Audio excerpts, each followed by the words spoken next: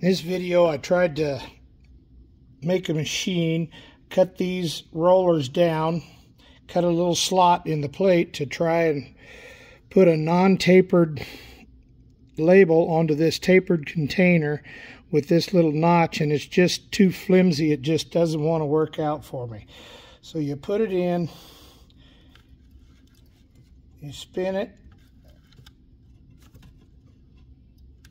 and just as you can see here, it's all the way up here on to this thing. You can't really see it. It's just not straight at all. It just didn't work out well. And you can see there that this goes on not very well. Now with your older vials that you had, I had a little more luck with them.